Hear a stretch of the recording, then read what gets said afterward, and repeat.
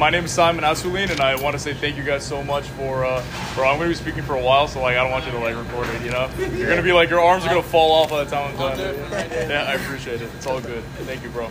So, my name is Simon Assouline, so I've been coming to Muna Mondays, for I think over a year now, and wanted to give a little brief introduction about myself and why I decided to try to speak tonight at Muna Mondays. Usually I don't speak in front with paper. If anybody knows me, I know Yakil knows me from NCSY. If I were to start talking, it's not with any papers, but I think the message that I wanted to share tonight, if I were to just keep speaking, which I can just do, I wanted to make sure that I focused my thoughts, so I wrote it down, and I wanted to share with you this idea. So yesterday was my sister's birthday. My sister is the name that he always shares, that Matthew always shares, Gabrielle Messouda Bat Sarah for an Aliyah.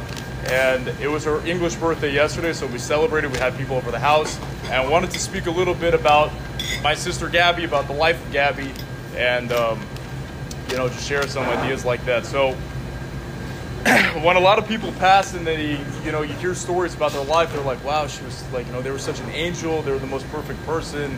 They were incredible. They never did anything wrong. I'm not here to talk about any of that. That is not true when it comes to my sister. Her and I, we would argue, we'd get pissed off at each other, we would, fight. We would always have these arguments, and I'm always thinking back now, maybe I shouldn't have done that kind of stuff, but, it's too late. But that's what made her real. She had these funny things, like her tendencies. And I know right now, as I'm speaking, she's probably rolling her eyes. She's probably looking at me, laughing, what an idiot. But, I'm serious, bro. She was definitely doing this. But this is who she is, so this is what made her real. I'm not going to lie anything about who she was. This is who she was. She was an amazing person, filled with her own quirks. One of them being, for example, if I were to make food for myself in the house, she would say, okay, you have half, the other half is for me. She was sleeping when I made it. And she was like, you get half, I get the other half. I was like, what are you talking? I'm making it for me. And she's like, no, you get half. And then if my little brother was in the house, divided 3 ways. I'm like, I made this for me. I'm making my own freaking thing, Whatever. So this is how she was. So her Levaya was on, her funeral was on Rosh Chodesh. And then the Shloshim, which is 30 days later, was also on Rosh Chodesh. On Rosh Chodesh, you can't say any eulogy. You can't speak about a person.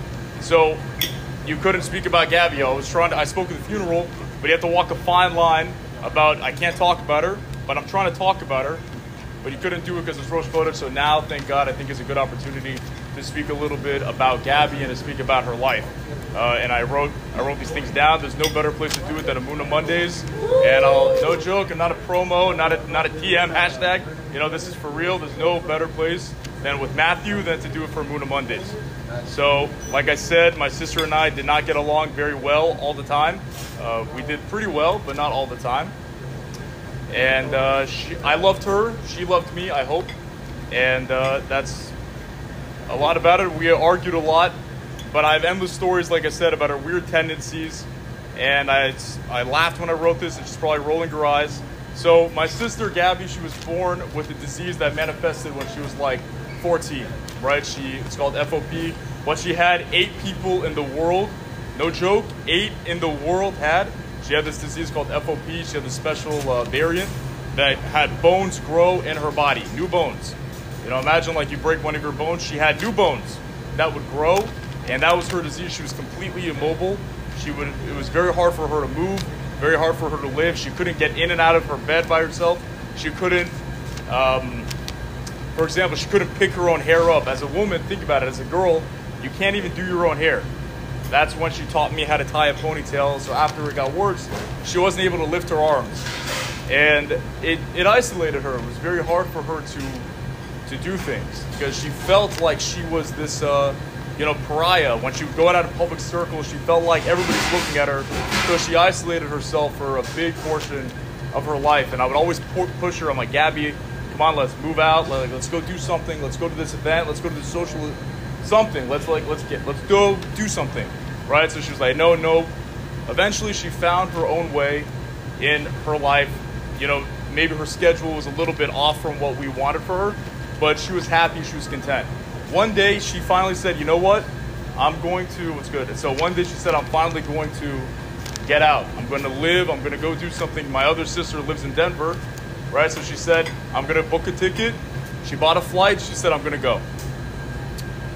For months, this was months in advance, every single detail about the flight, because she's so handicap accessible, she was making sure that every detail of getting off of the car, getting into the airport, going through the airport, getting onto the jet bridge, getting through the gate, getting to the seat of her plane, and then once in Denver, getting in front of the airport, every detail was taken care of. She had every single thing worked out.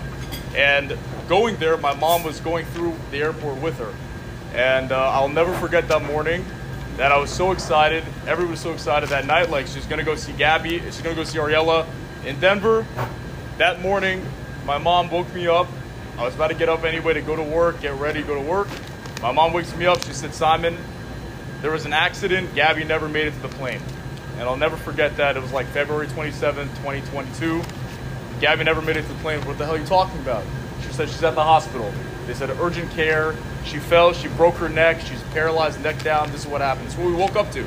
My mom, this is like 7 in the morning. My mom rushed back to the airport, to the hospital. She was there all Shabbat. We have no idea what's going on. That Shabbat, she died 3 times, and she had her heart back to normal. She would, like, flatline. They would resuscitate her, flatline, resuscitate. And this is what happened. And from this point, started an 11-month journey of her being in the hospital until she passed. So it's not a sob story, but we want to talk a little bit about what this story meant, right? And things that we can take away from it. She never complained once. She had this disease that she was living in the most pain than anybody can imagine every single day. There were times where she'd be like 3 in the morning, she would fall out of her bed, right, because she couldn't move well. And then once she's on the floor, she couldn't get up. So she's on the floor, like, not in the hospital, I'm saying back at home. She was back on the floor, and she would just, like, start yelling out for my dad, Dad, Dad. My dad would, like, be like, what the hell is that? He would wake up from sleep. Dad would come out. He sees his daughter on the floor. She can't move, right? This is Gaby's life. This is the pain that she never talked about. She never complained about it. I don't know if any of us are going through stuff in our own lives and we're like, oh, life is hard. You guys, I don't care what you have, and we're all men, we can talk about this. You guys have nothing hard. I'm no joke. I'm not here to, like, yell at anybody, but God forbid. I'm just saying, like, straight up, nobody has anything hard at all. If you see what she went through, she never complained. You guys do not have it hard. Okay, I'm gonna keep going. So it was around a year ago today. Like I said, anybody that just walked in, it was her birthday yesterday. That's why I'm talking about her. So last year for her birthday, she was just in the hospital for like a month and a half. And I posted on my Instagram story, I said, we made a wish list of the kind of stuff that she wants for her birthday. So I posted on my story, and I said, if anybody, it's up for grabs. Anybody can just, like, here's the link, buy something, whatever. Don't have to, just, here it is. Right, and I explained the story. I put the GoFundMe. I get a swipe up from MVP Awesome, so I'm thinking, like, MVP Awesome, it's Matthew Parrott. I haven't spoken to this guy in a while, hope he's doing well. He swipes up, says, send me the whole wish list, send me everything. I'm like, okay, so I sent it to him. Next I know, everything's taken care of. The whole wish list is bought out. And then he also says, can I bring a few people to the hospital to go visit her? We haven't had really any visitors to go see Gaby outside of the family, outside of immediate family. And I was like, yeah, that's a good idea. So he went with like 5 people. He saw her for 5 minutes, but they brought her for her birthday to go see my sister. And from here, this was the moment this is why I said Amuna Monday is the only right place to do this. I don't talk about her really life so much outside in a public forum, but Amuna Monday is the only place to do it, because Matthew was the guy that brought so much together and brought so many people to go see my sister. And he did this every single day for a whole year. Yeah, so thank you. He did this every single day for an entire year of her being in the hospital. And they formed this bond that was incredible, right? Like, truly something special. And wanted to close off in a couple more points that the last week and a half of her life, she was suffering, since she got into the hospital. We were always hopeful. We were like remodeling our house so that we can make it more accessible for her and the life that she's going to be living now as a quadriplegic. Around Thanksgiving time was when it started deteriorating her health, and we're still hopeful, but the last week and a half, when we knew that it was going to get rough, she was in a coma. And when we breathe in and out CO2. Comes in, goes out. But if it stays in the body, it's like a poison. Her lungs stopped working at a certain point that she couldn't breathe out the CO2. So inside the body, it was like a poison. The last month, week and a half, that's what was really going on. Her lungs were at capacity. She was on the ventilator. Nothing was working. She was at 100% capacity. We couldn't help her. We knew what was going to happen. All right, so the last day of her life, we go in. She's being kept alive by a bag, by a tube, by a fluid, and we're watching the bag. It's just our family in the room, our lawyer, the rabbi, and Matthew. So we're all watching the bag go down, and we see the final drop. And we're all like in this moment watching. The nurse walks in. This nurse had zero care for what was going on in the room. You can ask him. We called her Wacky Mackie. Her name was Mackie. She was. Imagine this situation. You're watching like my sister literally die. Like this guy. She comes and she's like, the bag's empty. Do you guys wanna do it again? And we're like, and we gave her the memo. We're not gonna redo it. She was like, you guys wanna replenish it? We're like, what, Mackie? And she was like, oh, my bad. And then she'll walk out. So we watched, my sister as like the heart rate is going down. And this is a story about anything that happens in life. There's no coincidence. There's no, maybe it's me, maybe it's not for me. What is this supposed to teach me? Everything that happens is happening for you, and there's a reason for it. And here's like this story about how my sister left this world. So this bag empties, right? The rabbi's there. The rabbi tells my father, you have to go say Shema for her. Go to her, say Shema, say the whole thing. My dad's like, not yet. The bag just emptied. That was the only thing keeping her alive. So he should get up and go say it right away. My dad's like, not yet. An hour goes by, and this time doesn't feel like normal time, but like suddenly an hour goes by. And I'm like, Dad, come on. It's somehow she's still alive. Go and, say it. He's like, not yet. Another, 30 minutes goes by. And I'm like, Dad, get up. Go say Shema. He's like, no, not yet. And Gaby's still alive at this point. 10 minutes later, he just gets up on his own. 10, 15 minutes later, just gets up. He says the Shema. Shema Yisrael, Hashem Elokeinu, Hashem Echad. And he says the whole thing, all 3 paragraphs. The last word of the Shema is what? No, the last... Amet? Yeah, there you go. Amet. See, you guys all failed. Take off the keepers. So it's Amet. And on that last word, Amet, no joke, you can ask Matthew the last word. At that very second he said it, heart rate dropped to 0, she passed. And when I was saying about the CO2, walking into that room, seeing my sister on her final day, with all the CO2 and all the poison that's in her body, her face was red, her body was red, her eyes, because they couldn't close on their own because she's in a coma, it's bulged out, and she they're popped out. We actually had to put tape over her eyes to keep them closed, right? The second she passed, everything was white.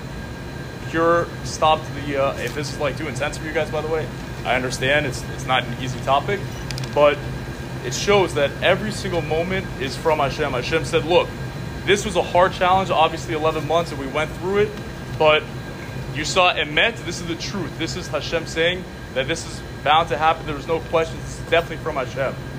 And what we did for 11 months, what Gaby was the influence for, was that it's not just a sad story, because what is the influence that she had? For 11 months, there was mitzvot around the world that she was the source for.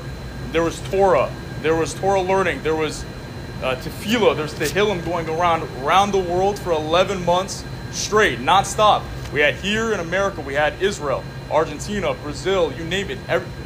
And then she was on the news. She was all over Korean news. You look her up now, Gabrielle Messouda Bat, Korean news. It's like crazy news. All over the world. And this is her story, that she was the vehicle for so much bracha and so much potential of beauty in this life that we don't understand. We will never understand what that is. But I wanted to personally say thank you to Matthew, who, because of you, she was able to have a voice, and she was being able to be seen by so many people. She was the same person that isolated herself, saying my body is gonna ruin, like my body, I can't go out because I have so many things I want to do, but my body holds me back. She couldn't move. She didn't move from her hospital bed for 11 months at all. That bed was all she knew for 11 months. She was a quadriplegic. All she was able to move were her eyes. That's it. She couldn't move her head. She couldn't do this. The way we're all moving right now, standing, she couldn't do any of that. Just moving her eyes for 11 months. All she had was her mind. And you made it that she was able to have so much life in that 11 months. So we want to, again, say thank you to you. And I want to end off on something else. Again, you see how I spoke? I don't look at the papers at all. But this last moment, I'm going to close with this, that I wrote, trust in Hashem, no matter what. You have to live with the Emunah. You have to understand that every single moment comes from Hashem. Understand deep in your heart, deep in your bones, that everything comes from Hashem, and that in the end, it'll all be good. And if you feel like it's not good yet, it's because it's not the end. So, with that, I want to say thank you. And I want to appreciate you, again, for all the stuff that you did for my family. You're a blood brother. And thank you again. And thank you guys for listening. I appreciate it. So thank you.